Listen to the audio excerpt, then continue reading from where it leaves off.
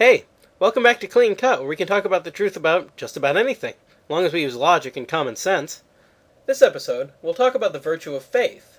We've talked briefly about this before, in episode 30, but the virtue of faith and the fruit of the spirit of faithfulness are very closely connected. Faith itself means a few things. It can mean a willingness to believe something. It can mean an actual belief in something or someone, a trust in something. Finally, it can mean loyalty, faithfulness. I also mentioned briefly that you need faith in order to acquire any knowledge about anything, because if you're not willing to believe something, you won't come to any knowledge of it. I've heard some very intelligent people say that faith is just a temporary stage in our relationship with God until we come to a fuller knowledge of Him, but given the way the word is commonly used today, I just can't picture that being true. As I said, coming to fuller knowledge of something doesn't eradicate the faith, it strengthens it. For example, I have stronger faith in gravity than I do in string theory because I know more about gravity than I do about string theory.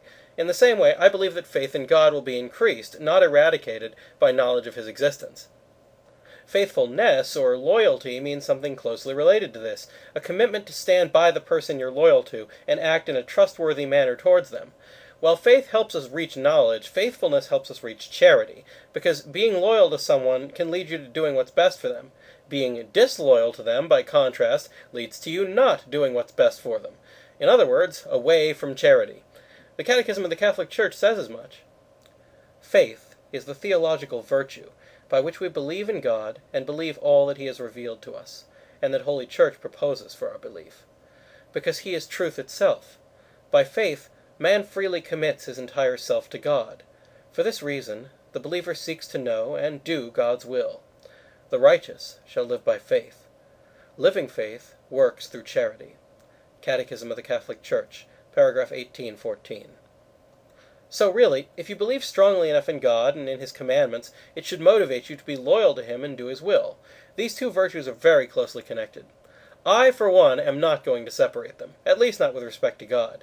Belief in God, trust in God, and loyalty to God should all be present to the same degree in each and every Christian. This is also why you can't claim to have faith if you're not living faithfully. If a brother or sister has nothing to wear and has no food for the day, and one of you says to them, "Go in peace, keep warm and eat well," but you do not give them the necessities of the body, what good is it? So also faith of itself, if it does not have works, is dead. Indeed, someone might say, "You have faith and I have works. Demonstrate your faith to me without works, and I will demonstrate my faith to you from my works." James 2:15-18. I think this shows us the real truth of these matters. You can't take faith and cut works away from it. The works aren't extraneous to your faith, the works are themselves a part of your faith, because without them you can't be truly faithful.